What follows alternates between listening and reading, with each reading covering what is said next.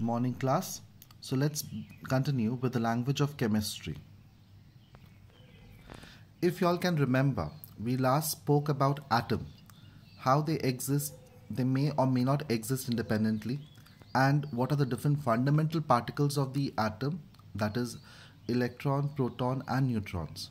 And electrons are the one that is involved in a chemical reaction. Do make sure that not all the electrons are involved in chemical reaction, rather only the valence electron or the electron present in the last shell are involved in a chemical reaction. So how does a chemical reaction takes place? A chemical reaction generally takes place when an electron is either lost, gained or shared. Continuing with the flow, let us talk about valency. Now, what is valency? Valency is defined as the combining capacity of an element. Now, what does this mean? See, whenever chemical reaction takes place, we already know the electrons is lost, gained or shared.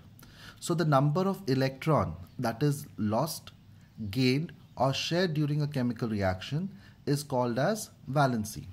Now you have to make sure that this is an old definition which nowadays is not used. Instead, a new definition has been coined. The definition states that the number of hydrogen atom that combines with an element to form their respective hydride.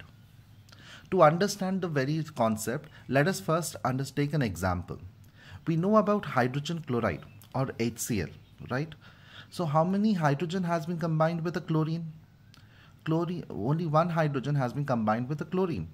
Under that situation, we can say that the valency of chlorine is 1, since there is only one hydrogen over here.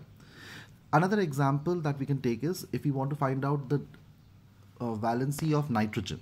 You can see over here, nitrogen combines with 3 hydrogen atom. Thus, what is the valency of nitrogen? 3. Thus, we can say valency is the combining capacity of an element where it combines with hydrogen. The number of hydrogen atom combined is the valency. So generally, most of the elements have just one valency. Alright, but under certain conditions, an element may lose more electrons from the valence shell than present in it. Now, such kind of a condition will create variable valencies. Now, to explain variable valency, let us first take an example of iron. Iron generally has got 2 electrons in its valence shell. But under adverse condition, it can lose either 2 electrons or 3 electrons, and respectively forming Fe2 plus and Fe3 plus. Such a situation is called as variable valency. Alright, now you can see over here. Another example is of tin. Tin, you can see, tin has got 2 valency, 2 and 4. Copper has valency 1 and 2. So now, once the valency you have understood the concept of valency, let's move to the very idea of how an ions are formed. Now we should understand these are the charged atoms. Now how do they gain charges? Now basically the method of attaining a charge is either by losing an electron or electrons, or by gaining electron or electrons. Here we'll first talk about cation. Now do remember, cation is what? A positively charged ion.